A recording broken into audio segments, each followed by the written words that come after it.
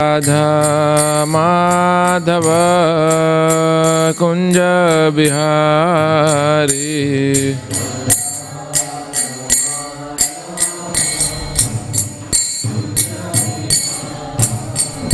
Jai Gopijana Vallabha Girivardhari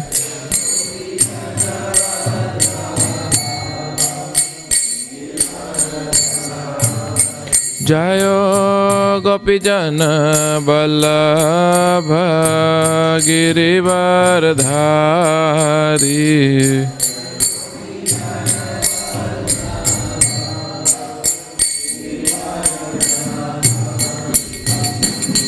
Jashodanandana Brajjana Ranjana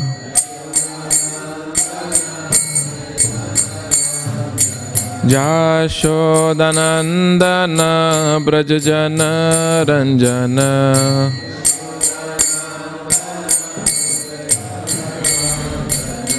Jamunatira Banachari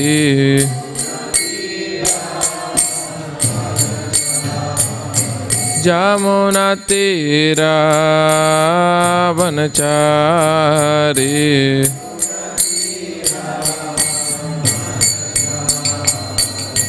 Jayo Radha Madhava Kunja Bihari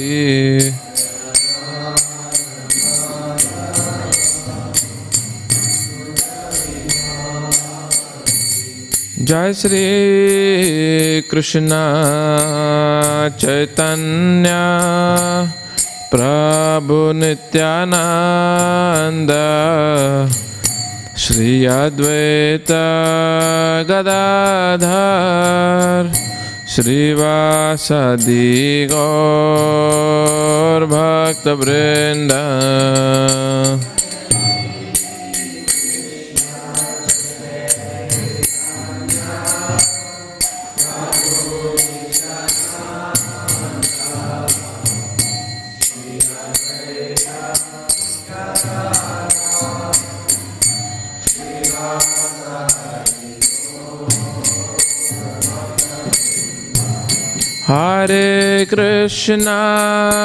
Hare Krishna, Krishna Krishna, Hare Hare, Hare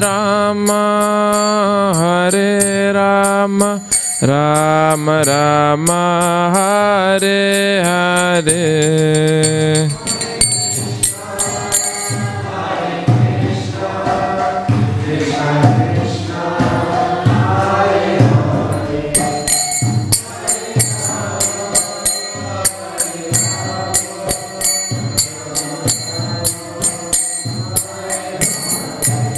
Hare Krishna, Krishna Krishna, Hare Hare, Hare Rama, Rama Rama, Hare Hare. Hare Krishna.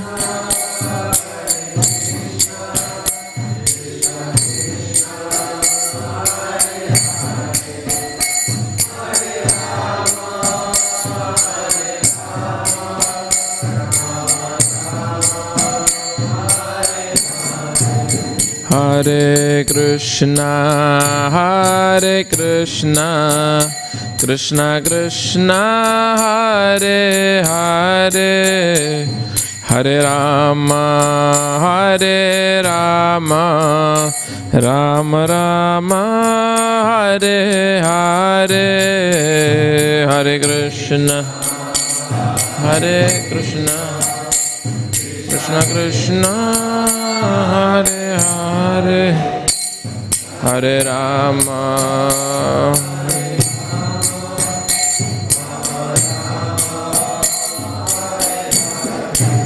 Hare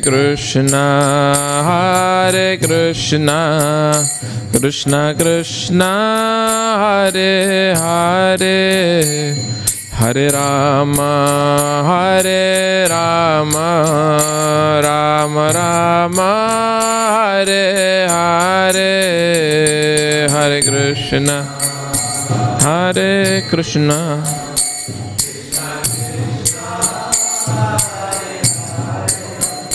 Hare Rama, Hare Rama,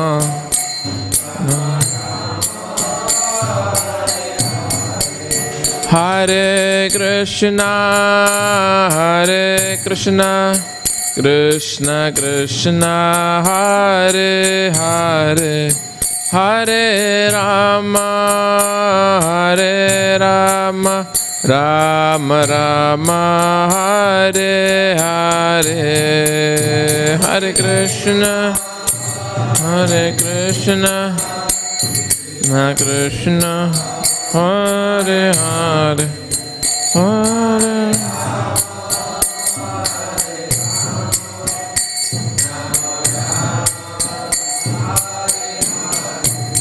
Hare Krishna, Krishna Krishna, Hare Hare, Hare Ram, Ram Ram, Hare Hare.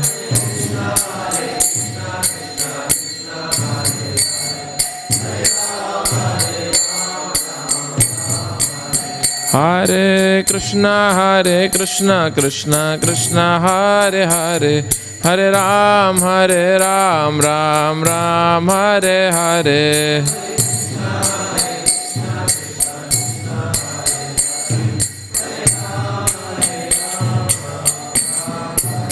Jayo Gauranitai, Gauranitai, Gauranitai, Jai Gauranitai.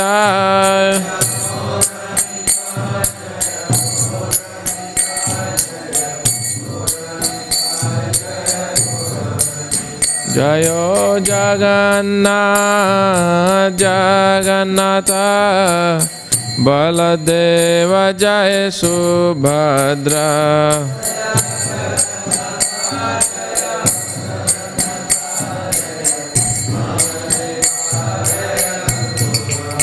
Jayo Radha Vallabha, Radha Vallabha, Shri Radhe.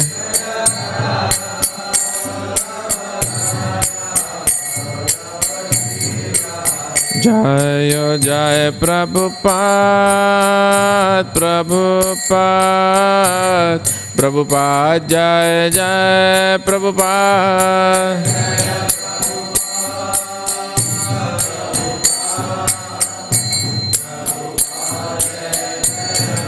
Jayo Jai Prabhupada, Prabhupada, Prabhupada, Jai Jai Prabhupada.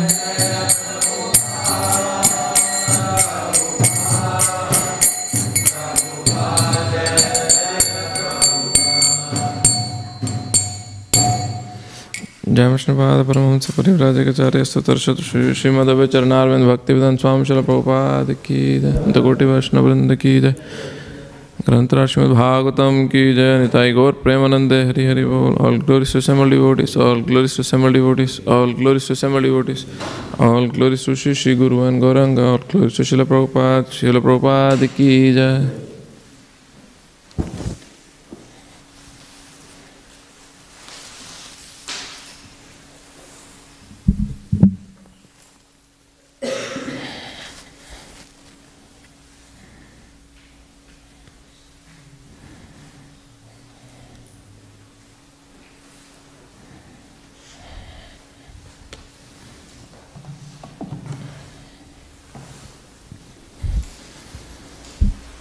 Om Namo Bhagavate Vasudevaya.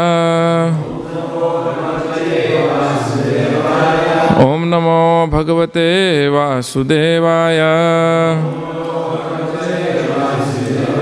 Om Namo Bhagavate Vasudevaya. Reading from Śrīmad Bhāgavatam, Canto 7, Chapter 6, verse number 2, chapter named Prahlad instructs his demoniac schoolmates. Oh, it's 3 here. Prabhupada did First two verses yesterday? Okay, we'll read 3.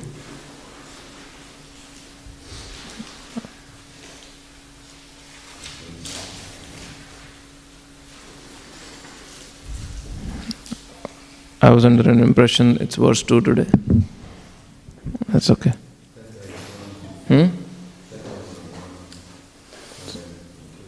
What's that?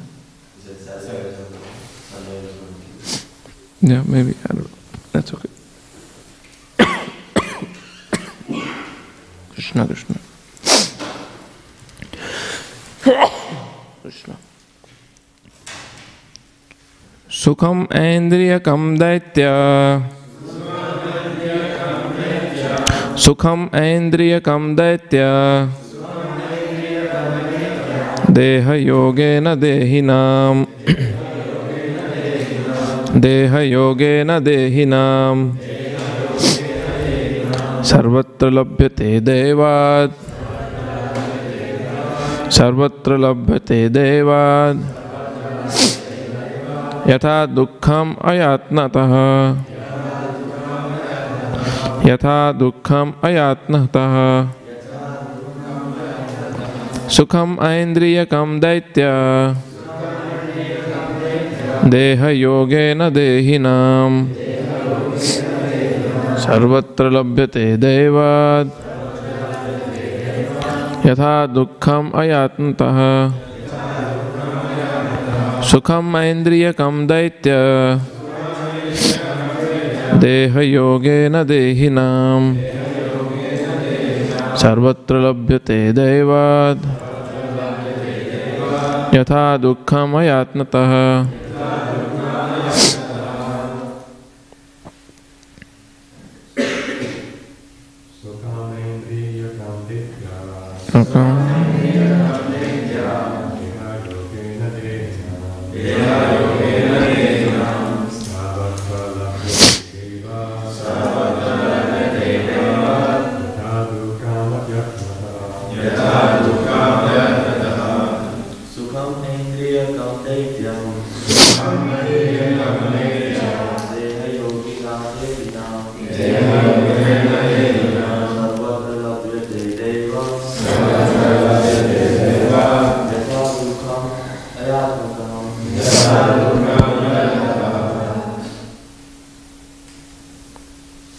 Mataji.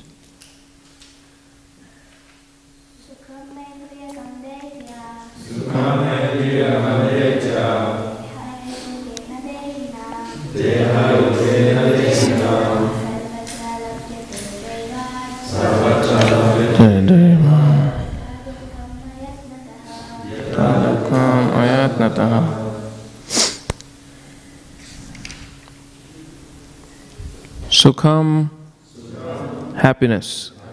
Andriyakam, with reference to the material senses. Daityaha, O my dear friends, born in demoniac families. Deha yogena, because of possessing a particular type of material body. Dehinam, of all embodied living entities. Sarvatra, everywhere, in any form of life. Labhyate, is obtainable. Devat, by a superior arrangement. Yatha, just as. Dukkham, unhappiness. Ayatnataha, without endeavor. Translation. Prahlad Maharaj continued, my dear friends, born of demoniac families, the happiness perceived with reference to the sense objects by contact with the body can be obtained in any form of life. According to one's past fruitive activities, such happiness is automatically obtained without endeavor, just as we obtain distress. And repeat the translation. Prahlad Maharaj continued, my dear friends, born of demoniac families, the happiness perceived with reference to sense objects by contact with the body can be obtained in any form of life, according to one's past fruitive activities. Such happiness is automatically obtained without endeavor, just as we obtain distress. Purport by Srila Prabhupada. Srila Prabhupada ki jai. In the material world, in any form of life, there is some so-called happiness and so-called distress. No one invites distress in order to suffer, but still it comes. Similarly, even if we do not endeavor to obtain the advantages of material happiness, we shall obtain them automatically. This happiness and distress are obtainable in any form of life, without endeavor. Thus, there is no need to waste time and energy fighting against distress or working very hard for happiness. Our only business in the human form of life should be to revive our relationship with the Supreme Personality of Godhead, and thus become qualified to return home back to Godhead. Material happiness and distress come as soon as we accept a material body, regardless of what form. We cannot avoid such happiness and distress under any circumstances. The best use of human life, therefore, lies in reviving our relationship with the Supreme Lord Vishnu. Om Jnanatimmirandhasya Jnananjanashalakaya Chakshurunmilitam Jena Tasmai Shri Guruve Namaha. Shri Chaitanya Manobhishtam Sthapitam Jena Bhutale Swayam Rupa Kadamayam Dadati Swapadantikam Vandeham Shri Guru Shri Uthapada Kamalam Shri Gurun Vaishnavamscha Shri Rupam Sagrajatam Sahagana Raghunathanvitam Tam Sajivam Sadvaitam Savadhutam Parijana Sahitam Krishna Chaitanya Devam Shri Radha Krishna Padan Sahagana Lalita Shri Vishakhan Vitamscha. He Krishna Karuna Sindhu Deenabandhu Jagatpate Gopesha Gopika Kanta Radha Kanta Namastute Tapta Kanchana Gaurangi Radhe Vrindavaneshwari Vrishabhanu Sute Devi Pranamami Hari Priye Vancha Kalpatarubhyascha Kripa Sindhubhya Cha Patitanam Pavanebhyo Vaishnavebhyo Namo Namaha. Shri Krishna Chaitanya Prabhu Nityananda Shri Advaita Gadadhar Srivasadi Gaura Bhakta Vrinda. Hare Krishna Krishna Krishna Hare Hare Hare Ram Ram Ram Hare Hare. Namo Vishnupadaya Krishna Prasthaya Bhutale Śrīmad Bhaktivedanta Swami Niti Namine Namaste Saraswati Deve Gaurvani Pracharine Nirvishesha Shunyavadi Paschata Deshatarine. Hare Krishna.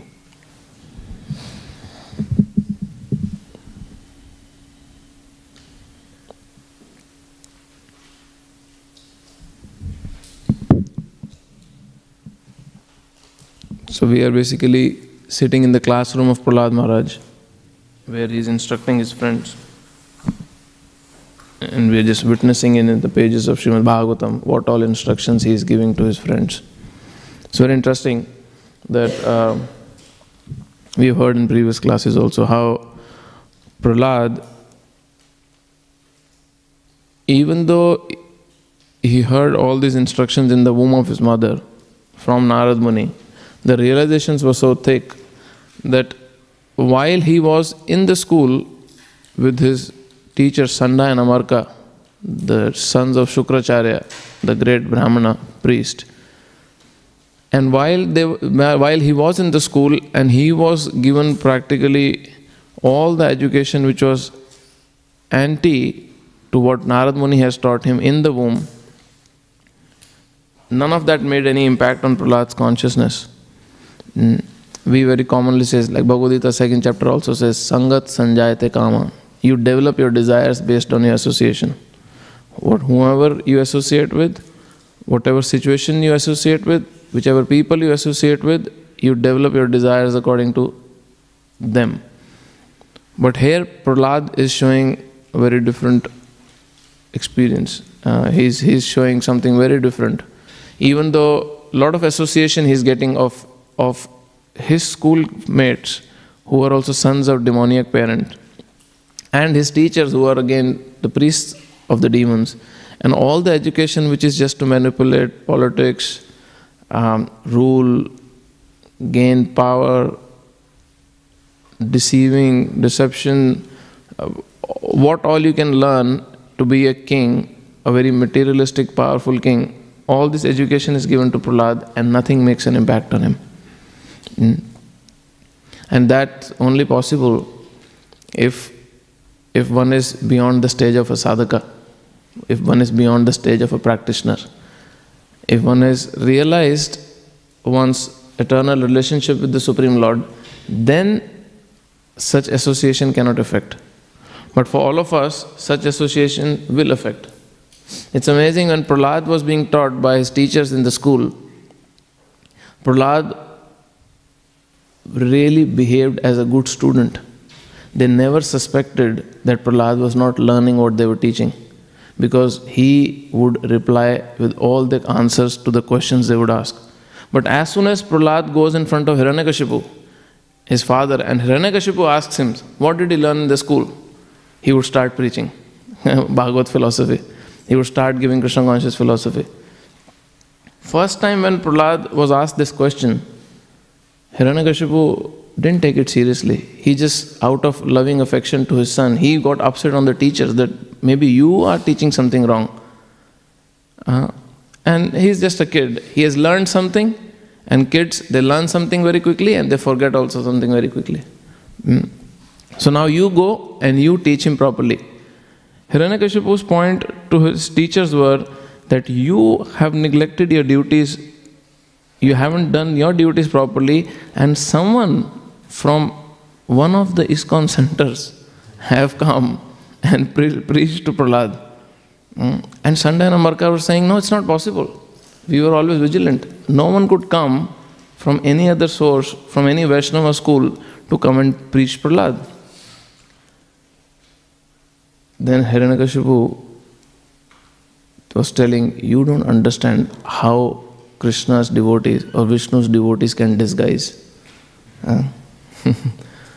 So in that particular verse, Srila Prabhupada is actually saying, yes, sometimes our devotees can go out dressed as normal people to distribute these literatures.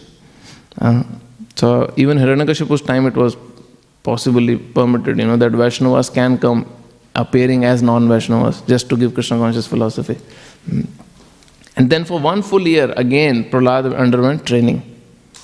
Continued. Being a very good student, Sanda and Amarka had no doubt at all that this boy is not learning what we are teaching, because he would reply everything they ask. He would reply exactly as a good student.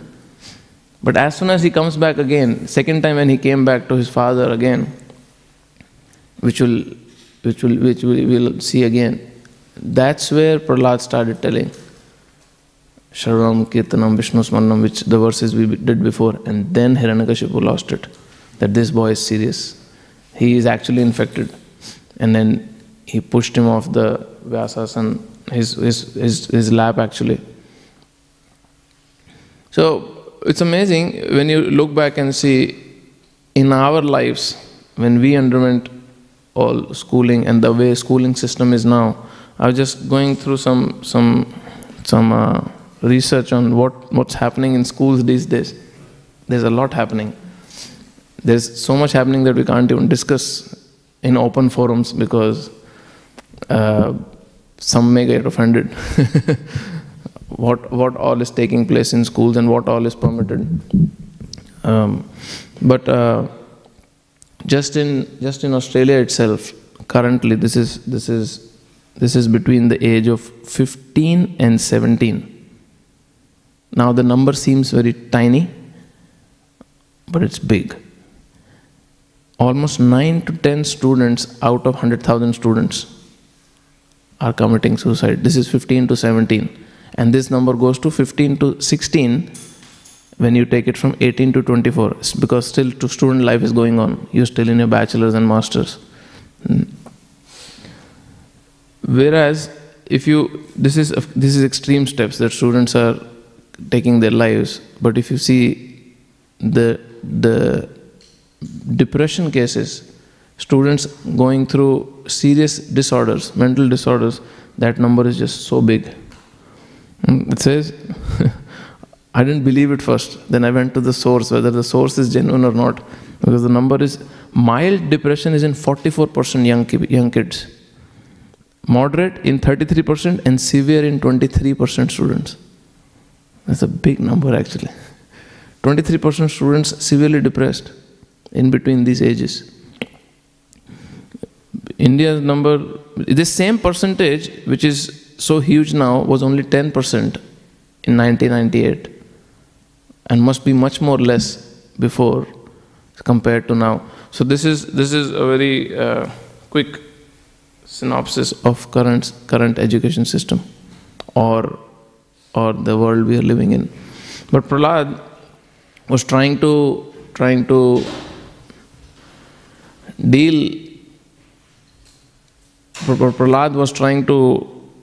live in those times where such problems are not there even amongst materialists. And still, he had full conviction that this is not the way to go. Krishna consciousness or spiritual understanding or spiritual knowledge is the reality, and that is the way to go. Now with all the stats also, we don't come to that conclusion. With all these extreme cases, we still don't come to the similar conclusion that yes, Krishna conscious education is the way to go. It's very difficult. In India, they did a survey on almost 1,500 students. And severe depression, 8%, but moderate and mild, almost 30%. This is a huge number. This is again from class 9th onwards.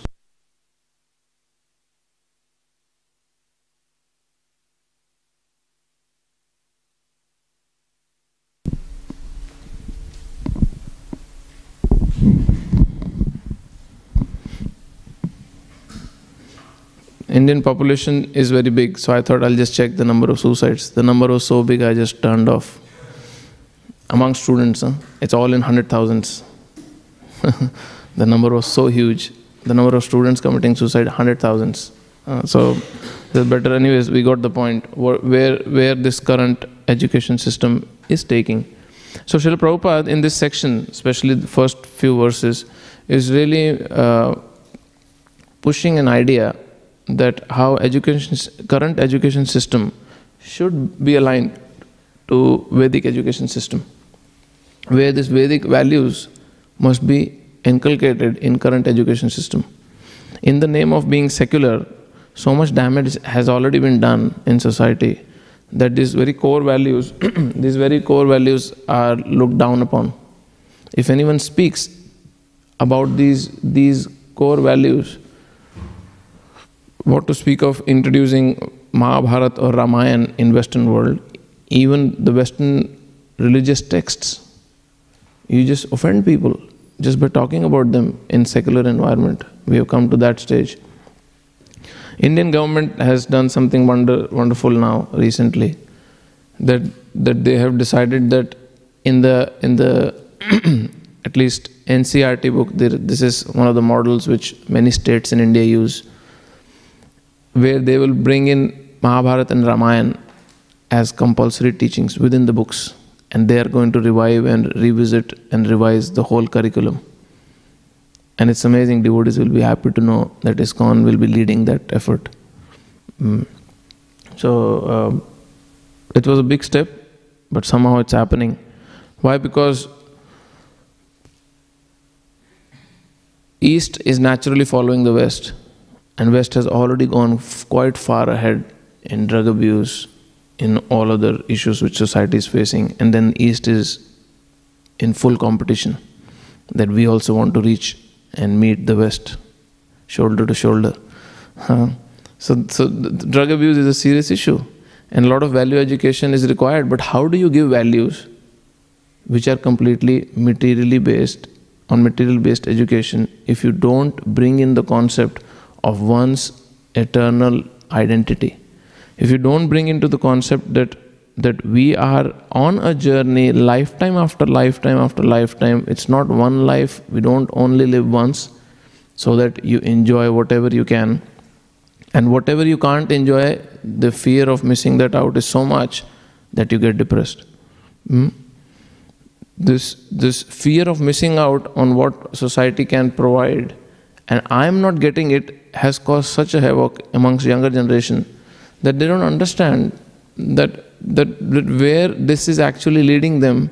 And by the time they're in their mid ages, 35, 40, the life is so wrecked that it's practically irreversible. It's very difficult for them to come back, turn back.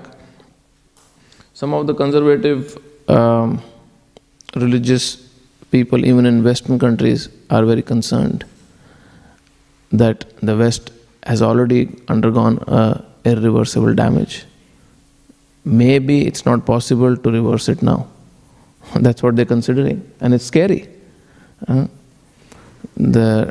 We've become so liberal in the name of secularism that these values have gone so far that it can't be reversed now. And the flow or the motion of this vehicle going away from this value is so high that even if some people have realized that we are going in wrong direction, you still don't have enough strength to stop the vehicle and reverse it. It's just not there. And 50 years back we hear Prabhupada saying, Krishna consciousness movement is the only solution to save humanity. And if that happens, and we hope by somehow the intervention of the Supreme Lord, because humans can't do it now. It's beyond human capacity to reverse it now. If the Supreme Lord and His pure devotees interfere, and it gets to a point that people stop that particular, live by that particular ideology, and they reverse back the damage, Prabhupada actually said that the whole world will be thankful to Krishna conscious movement. In the darkest hours, we saved people. So, even though it is possible, but it is a very difficult task. Recently in Delhi, I was watching a video. They did a program which is for youth.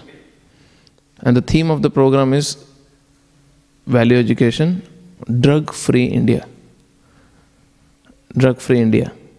It is such a menace they're dealing with, is that almost 15 to 18,000 students came and joined the program in the drug-free campaign, just to create awareness. So a lot of issues are there, a lot of issues to deal with. But here we are trying to understand these amazing teachings of Śrīmad Bhāgavatam, of Sri Prahlad Maharaj, where he is dealing with materialism, which has pretty much the same issues. As Prabhupada says in the purport, sometimes it gives happiness and sometimes it gives distress. Prabhupada has very, very politely said, sometimes happiness, sometimes distress. But in other places, Srila Prabhupada has very, very starkly mentioned that the happiness here in this material world is nothing but a gap between two major distress. When you get a break from a major distress in life, you feel very happy. I was speaking to one boy yesterday, and he has recently, his girlfriend basically backed off on him. Engaged partner backed off. And he was really down. And the language he was using was very much like, there is no happiness in this world. Everything is just useless. I would better renounce. What am I doing here? I said, hang on, just wait for 3-4 months. Till you find a new partner, this language will change again. You're just in between a distress and just hoping that if that once this distress is over, material energy will again pounce on you, because material energy has two characteristics. It's very interesting how material energy has two characteristics. One is avaranatmika shakti. Avaranatmika means first she covers you. The second is prakhyapatmika shakti. Then she beats you. So first covering happens and then beating happens. Because while beating is happening, you don't realize who is doing it to you. Because you're covered. And when you're out of that beating time period is over, and then you realize, oh, I have been badly beaten. Then you're so bewildered and fully confused at exactly what has happened with me. And you never blame material energy. And what we do again, after that, we again go and enjoy the same material energy because we never saw her doing it. Because she covers us first. If we realize this is material energy beating me, can you imagine if we are two roommates and you know this roommate has beaten me up? Why will you go and again develop a friendly relationship with that roommate? If again and again you're beaten up by the same person.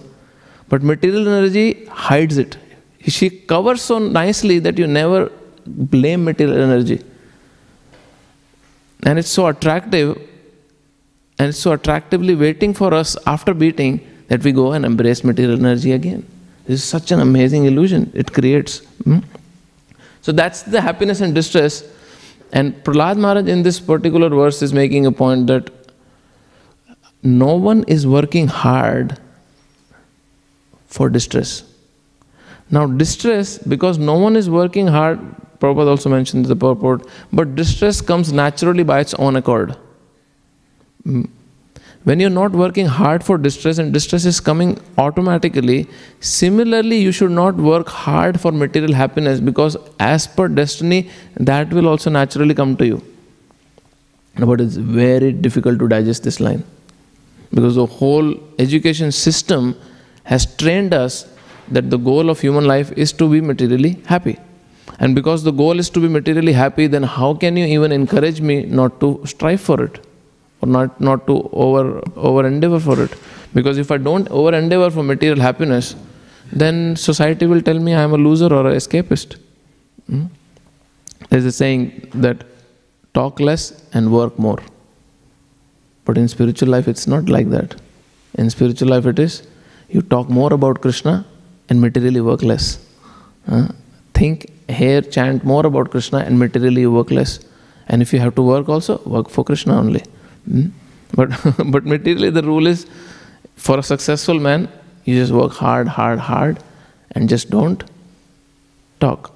This is saying, So, now in this particular verse, there is a very important point Srila Prabhupada is making, that our only business in the human form of life should be to revive our relationship with the Supreme Personality of Godhead and thus become qualified to return home back to Godhead. Why? Because material happiness and distress comes as soon as we accept a material body, regardless of what form. If the goal of human life is to develop one's Krishna consciousness, then why human being is so much attracted to materialism? Any idea? If the goal of soul, if the goal of spirit soul is to come back and connect and realign with one's relationship with the Supreme Lord, why we are doing completely the opposite thing? It's a question. Anyone would like to say? Covered by mode of ignorance, that's one point. Thank you. You got the question?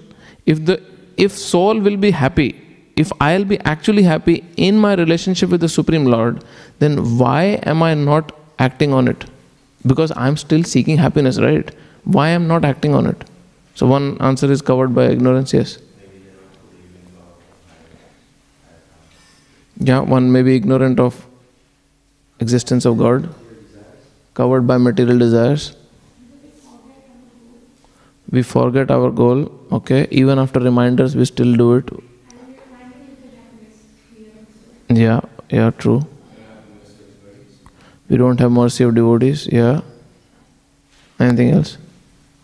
Why do you think? We haven't experienced the higher taste of spiritual life. I'll read something which Srila Prabhupada says.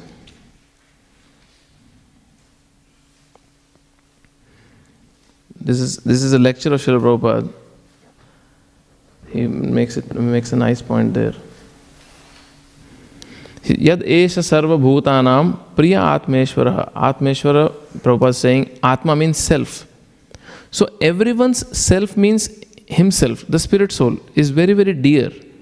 Just like if there is some danger, immediately then we shall leave this place and try to save our body from the danger. why we are trying to save the body? Because it is very dear to me. Now, why the body is so dear? Because I am living within the body. So I love my body because I am living within the body. Anywhere you take, anywhere you go, if you love your house, you love your home, you miss it because you're living there. So you're loving yourself.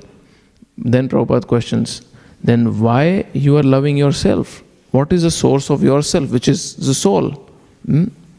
So this is from a lecture, Prabhupada is making this point. I'll explain it once I read through it.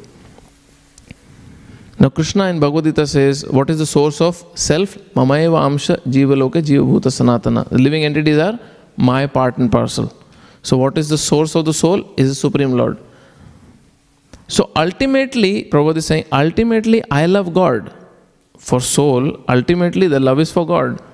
But there are so many impediments I have forgotten. I am thinking sometimes to love my body, my mind, like that. But real love is because I am spirit soul.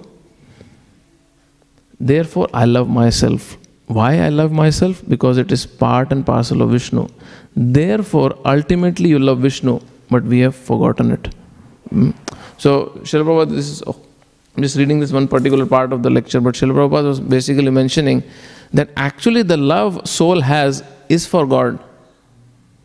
But this, as many of you and all of you said very correctly, the misidentification or the attachment to the body, thinking that this body is my source and I live in this body, or this body belongs to me. My love is practically directed towards not my actual source, but to the body. If someone actually tells us,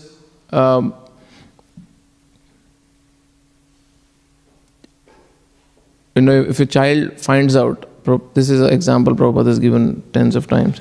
If a child really who is lost and struggling hard to just maintain one's expenses and living on road homeless with no food, no water to eat, and someone just comes and revives the intelligence of the child that you are son of such and such a rich father, why are you struggling on the street? Just that information itself is a big revelation for the lost child. Why? Because the child is finding means to survive, just somehow or other trying to live and gain happiness from this material world. But as Prabhu was mentioning, Robert Prabhu, we are so ignorant of our relationship with the Supreme Lord that even after multiple reminders, it just does not register. It just does not register. And the question is, why it does not register? Because of very thick, serious identification with the body and the mind. But ultimately, as Srila Prabhupada is saying in this book, why we love our body and people related to our body, the actual love is supposed to be for Lord Vishnu. But it's completely misdirected. And then in this particular verse, and practically from verse 1 to onwards, Prahlad Maharaj is trying to educate us on this one fact, that we are eternally Krishna conscious beings.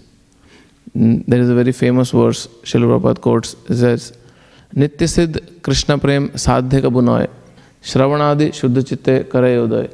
This eternal attachment to Krishna, this eternal relationship with Krishna is always within the core of living entity's heart. But just by hearing and chanting about Krishna, we just revive it. And commenting on that, Srila Prabhupada says that there is no artificial imposition on the soul that one is part and parcel of God. A person who has never studied engineering, you can artificially educate the person and make them work as an engineer. But this is not the case with the soul. We are not artificially imposing ourselves as part and parcel of God. This education can never be artificially given to someone. You can theoretically give it to someone, but until they realize it and they come to the platform of complete Krishna conscious, complete realization, they will not experience it. That is all understood. But it's not something artificial imposition. Why? Because it is eternal love for God which is within everyone's heart. Shravanadi Shuddha Chitta Kare Uday. Just by hearing and chanting, one becomes purified and one revives one's lost relationship with the Supreme Lord. It's not something new that is created for the living entity. And if this one very basic simple point is understood, it brings a lot of solace to the burning material desires. It brings a lot of solace. One devotee was telling that just by meditating on this fact that I am not this body and mind, I am spiritual in nature, it creates or brings a revolution in the consciousness, because I just stop, at least for that moment, identifying with all the distress and happiness which material world is offering me. And the agony one goes through, where my finances are killing me, health of my relatives are killing me, the distress of something will not happen to my loved ones is disturbing me all the time. My ego being trampled upon is troubling me. No one giving me importance is troubling me. Me not being the center of the universe is troubling me. All the fire which is burning from so many different angles, that just starts to go down as we just sit down in quiet and just think, I am spiritual being, part and parcel of the Supreme Lord. And that theoretically, just talking to oneself, theoretically itself has such a calming effect on consciousness that it gives us a light in this very dark night, that how this amazing bright day will be if I once realize this one theoretical statement that I am spiritual being, part and parcel of God. So it's a very nice revelation to pray for. But what are we actually interested in?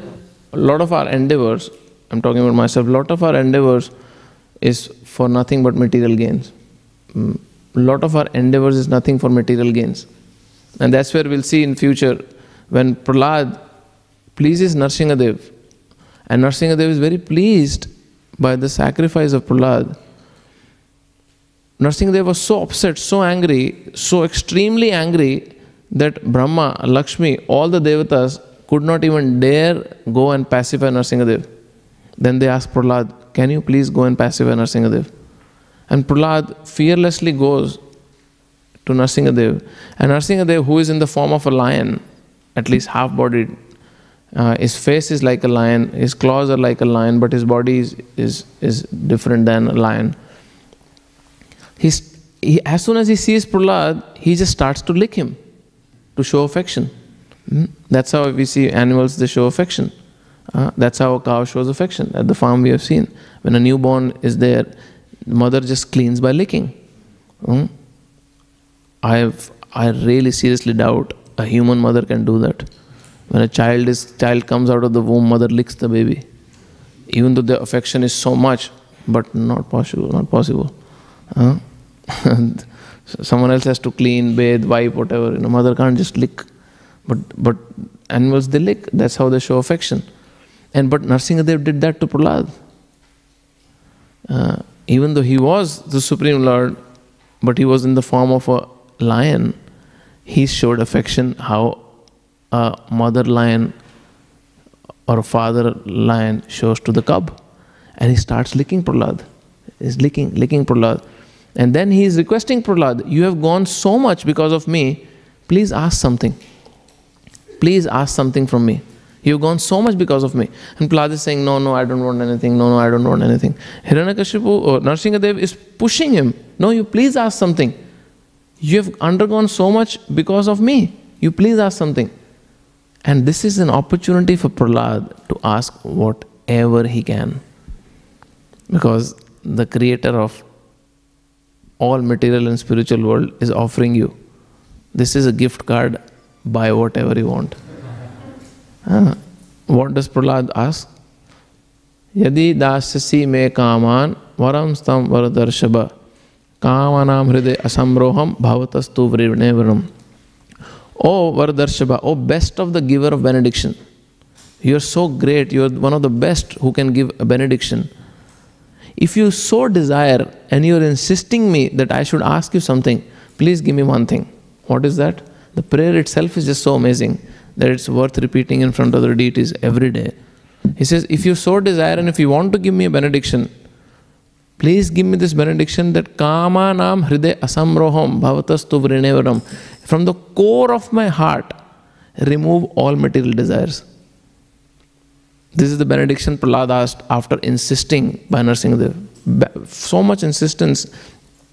And Prahlad's asking what? From the core of my heart, please remove all the material desires. What amazing personality Prahlad must be. And that is why Prahlad, as I said in the beginning, was not disturbed by this negative material association at all. But for us, even some minutes or some half a day or a few hours of material association, it really disturbs us. Why? Because we don't desire like Prahlad. That Kama Nam Hridayas Am Samroham. No material desire, please, at all, my Lord, please remove it. Like for Brahmachari it says, if he is clear that he will not get married, he doesn't get agitated in association of women. Because he's clear. It's clear in his head, I will not get married. So even if he moves around and there is a woman around, he doesn't get agitated because there is clarity. As devotees, if we are very clear, I just don't want any material desire, then material association does not affect. Of course, we have to be very careful, still dealing with material association. But it makes it very easy. If I am fully convinced, I just don't want it, then it doesn't affect us. But if somewhere in my head, I am an opportunist seeking for an opportunity in disguise, then the same material association will bewilder me to the core. It's exactly like on a fasting day, the whole temple knows I did Nirjala fasting, but in the shower I drank water because no one could see me. Here I'm saying shower, but the saying is, when you're fasting on a Ekadashi day or a Nirjala fasting day, you go and take bath in Ganges and you go and take a dip inside the water and drink water. This Ganges water you can drink. So no one found out. Because you wanted to drink water, as soon as you came in contact with Ganges, you drank water. But if you don't want to drink water, you can take bath for 2 hours also, you will not drink water. So that's the point I'm making. If someone is very clear, I don't want any material association or material desires, then material association will not give you material desires. So our journey as a sadhaka is to come to that state, but that will only happen in a realistic way when a lot of investment is done in hearing and chanting about Krishna. Because happiness offered in material world, it does not matter what species one is. Prabhupada says a cockroach is attracted to she-cockroach, but we are not. We just kill or we throw out. But the attraction a he-cockroach has to she-cockroach is just enormous. They go crazy. Or a male donkey has to a female donkey. For us, we don't even find a difference. But they're bewildered. They get restless. Because the happiness materially is exactly the same. So if one really decides that no more,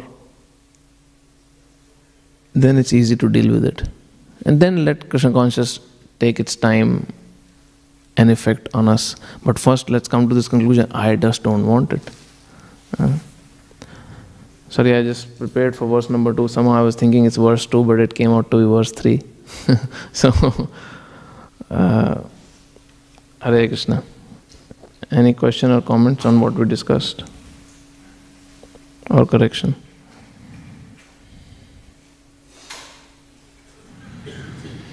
Prabhu.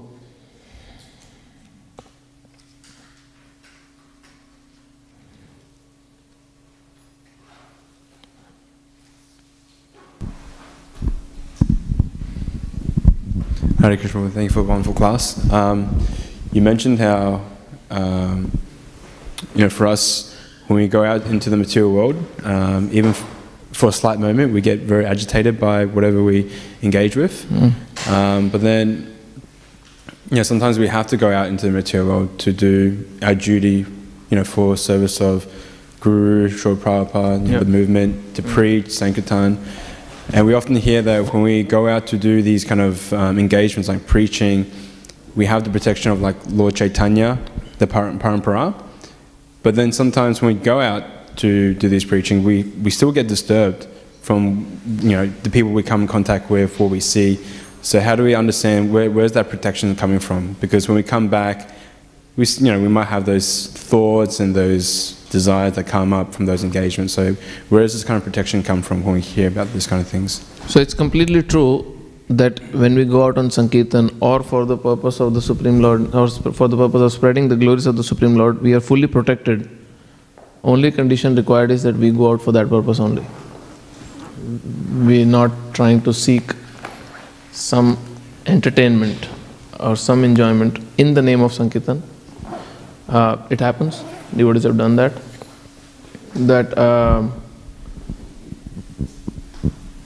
As a devotee, even if we are very advanced, and I'm talking about my personal experience, we have seen it, whenever we have taken it for granted that anyways Krishna will protect, let me flirt with material energy. You understand the word flirting, right? Flirt means what? Flirting means you go and you try and attempt something without worrying about the consequence. If you know that if I go and if I flirt with that particular girl, someone is going to beat me, you will not do it because you don't want to get beaten. So the whole concept of flirting means that I will go and I'll playfully do what I do, but I'll be saved from the consequences. That's what flirting is. So we do exactly the same with the material energy. And we go, we do our bit and we come back, thinking that nothing will happen. But sometimes it can happen. Sometimes you may not know that there is someone with that girl, but someone might be there. And you badly get beaten, come back blue and swollen. It's possible. So with material energy it can happen. But if this attitude is not there, even when you are on Sankirtan, of playfully trying out your options, then Sankirtan, then Lord Chaitanya's protection is 100% there.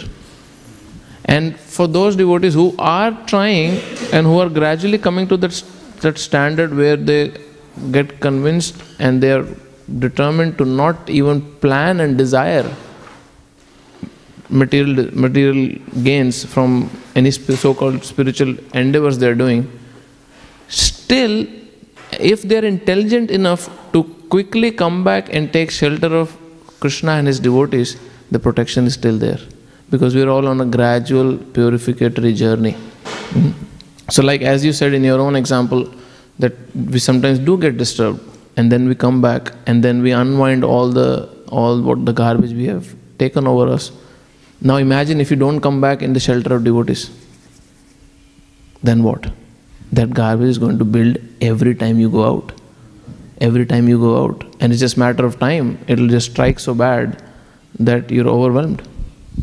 The protection or the association of devotees is so powerful that if this one activity is done properly, it can save us from all the greatest dangers. If this one thing is done properly. I'll tell you one pastime.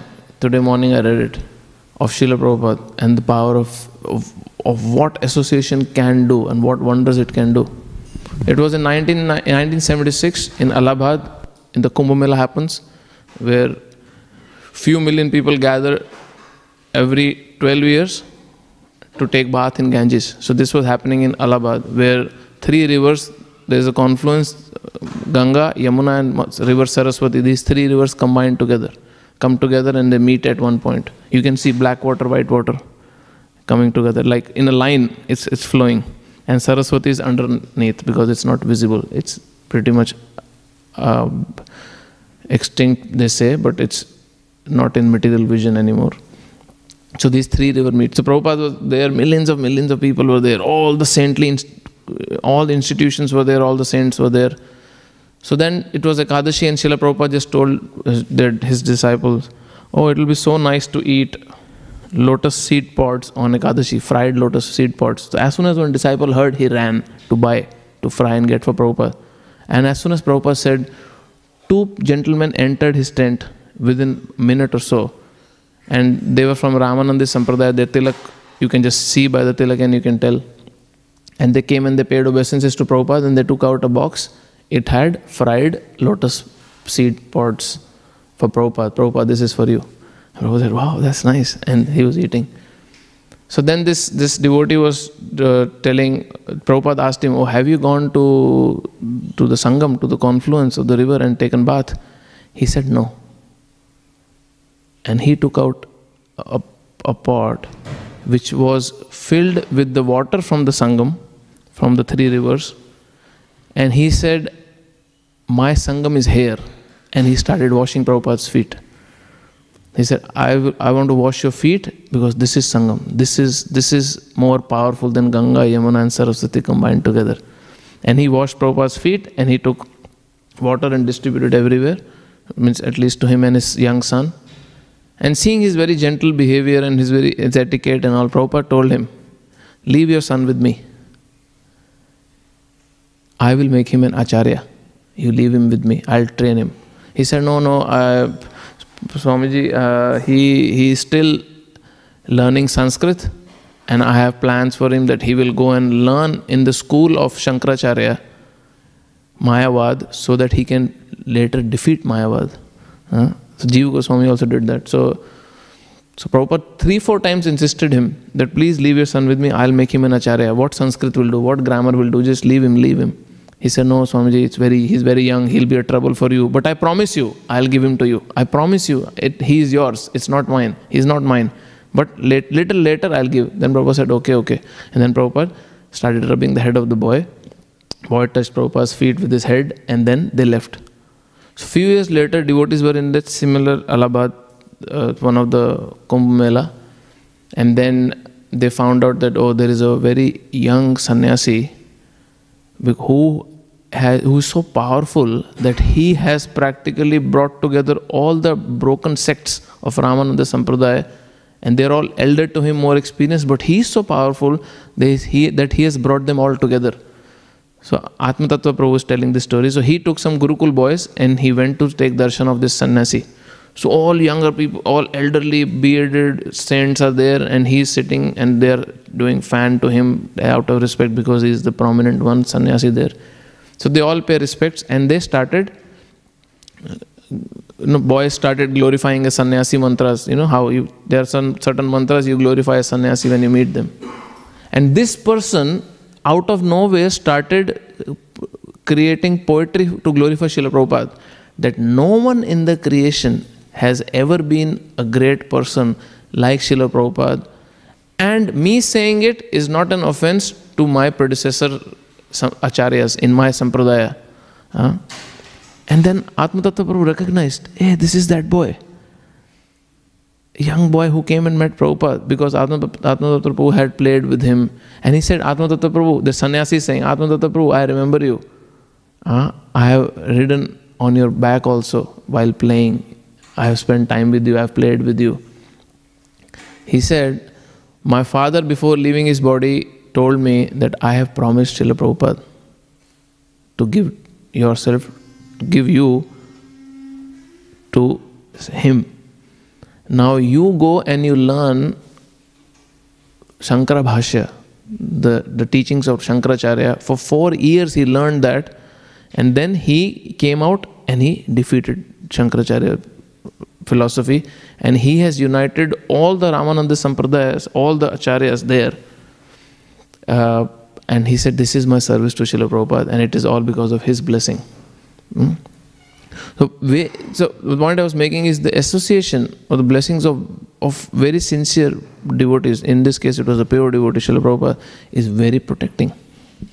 And if that blessing is not there, and we are just lone traveler, moving around, trying to deal with the material energy on our own whims, but there is no place you can go back and take shelter at, how difficult it is. It's very scary actually. few years back I was in India, and then suddenly this realization, isn't it? Sometimes it strikes you, oh my God, it's better to live in the toilets here than staying in India, you know, because it appears that it's a holy land, but it's very bewildering. Most of the devotees, the experience is when they go to India, their Krishna consciousness is just shaken so badly. Doesn't matter even if family is devotee, but the effect is very heavy if you're away from the association of devotees. So it's very powerful. Should be taken advantage, and then gradually we'll come to a stable state of Krishna consciousness. Is it okay? Anything else? Yes, Abhi. Hare Krishna. Prabhuji, thank you for the nice class. Prabhuji, you mentioned that the material happiness we obtain now cannot be automatically obtained per our past deeds. So I'd like to ask, the spiritual happiness that we obtain sometimes by listening to kirtan lectures, is that from our previous life, like we have done devotion in our previous life, or is it from our endeavors, or is it the mercy of the Lord? So, like our happiness and distress depends a lot on our past deeds. Spiritual life also is a combination of two things: our current endeavors and our past accrued Krishna conscious